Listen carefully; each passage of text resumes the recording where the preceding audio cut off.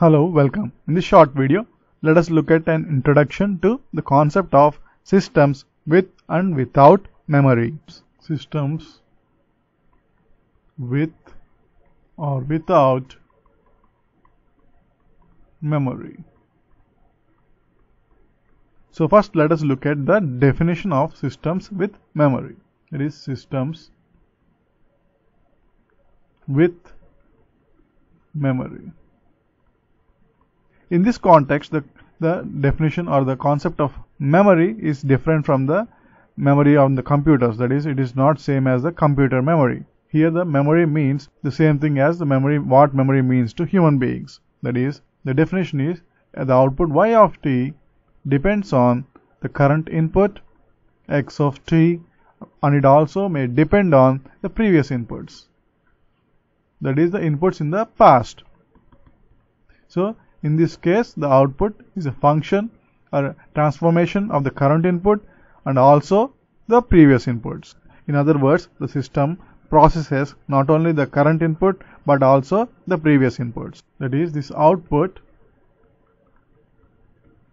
is generated by processing current input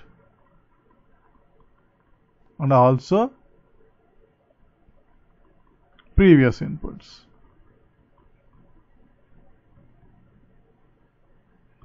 The systems without memory can be defined as follows. That is, the systems without memory basically depend only on the current input.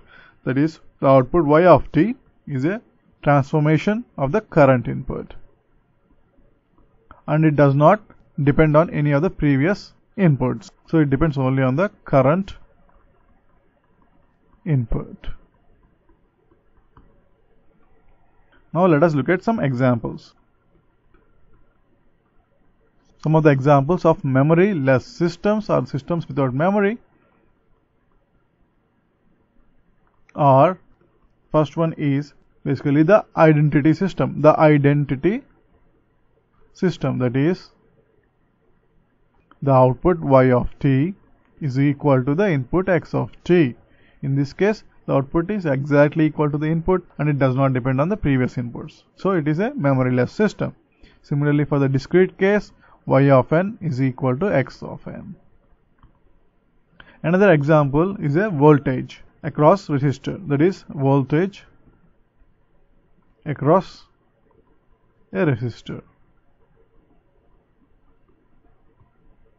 That is, if you transmit or send a current across a resistor, or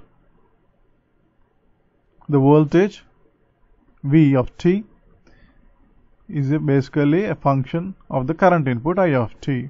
It does not depend on the previous current values or previous values of the current. So this is a memoryless system. Now let us look at examples of systems with memory. Systems with memory. This is the current input I of t. The first example for systems with memory is a capacitor.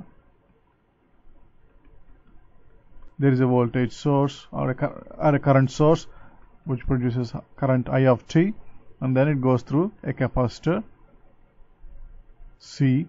Then the voltage across the capacitor is given by 1 by C integral from minus infinity to t I of tau d tau. That is, the voltage stored across the capacitor or in a capacitor depends on the current from minus infinity to the current instant. That is, it depends on the values of the electric current from minus infinity to current instant. So this is a system with memory. That is, it depends on not only on the current value of the electric current but also on the previous values.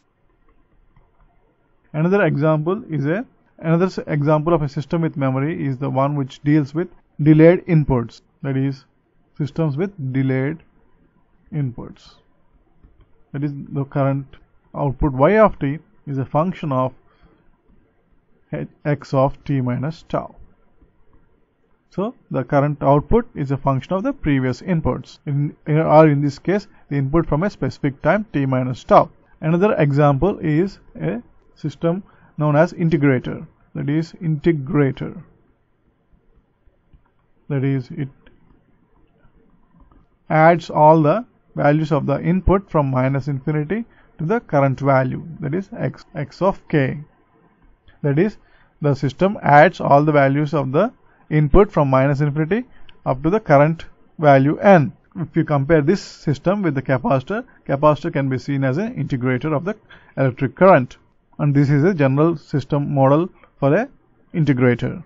Another possible example for a system with memory is a feedback system. That is, when the system has the following transformation: h of x of t plus g of y of t minus tau. That is, the current output is not only a function of the current input, but it is also a function of the transformed version of the previous outputs. So, this is also a system with memory. It is a feedback system.